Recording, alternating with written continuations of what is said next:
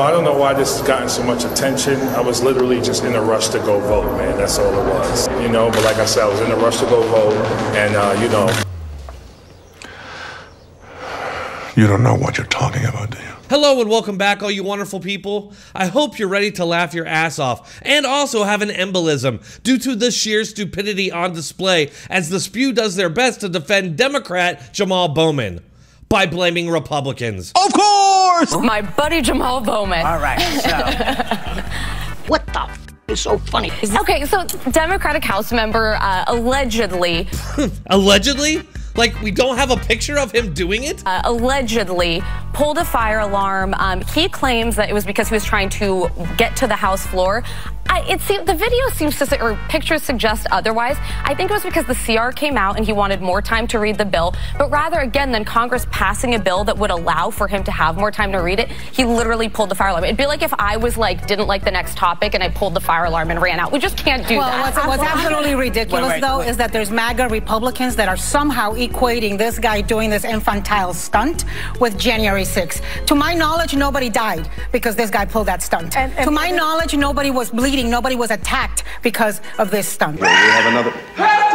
All right, here we go with this old lie again. The only person who was killed at the January 6th protest was the unarmed Ashley Babbitt, who was shot for no apparent reason. As far as the January 6th comparison goes, I don't expect an imbecile like her to understand, but many people were charged with felonies for obstructing Congress, simply for being at the Capitol. People who weren't violent, but still got prison sentences. Oh, that was different. Jamaal Bowman pulled a fire alarm, which created a false report and obstructed Congress. That's 3 crimes that most likely won't be charged because he's a Democrat. Now get ready for Sunny Hostin's totally new and not crazy theory about why Jamaal Bowman obstructed Congress by pulling a fire alarm. And I don't want to call it a stunt yet. There's going to be an investigation. I know Jamaal. And so again, I'm a little biased, but the doors that are normally open so that he could get to the chambers to read were somehow miraculously closed.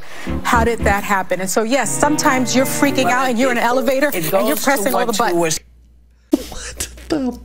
Sometimes you're freaking out and you're in an elevator. Sometimes you're freaking out and you're in an elevator. Sometimes you're freaking out and you're in an elevator and you're pressing all the buttons. First of all, I've never gone into an elevator, started freaking out and hitting all the buttons. But I totally believe that Sunny Hostin has. Second, here we go again. This is literally the excuse every single time the Spew has to carry water for Democrats. Just as we're this close to getting them, but you know somehow these documents appear. I know it's Does it feel like Oppo research to you? Does it feel like the Republicans are behind it? Well, that's the thing. It's like cocaine gate. We don't know who did this.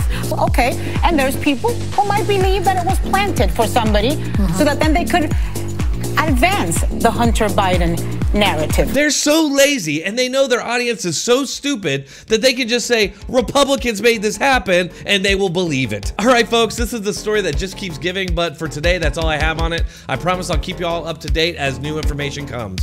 Thanks for watching. I'll see you all in the next one.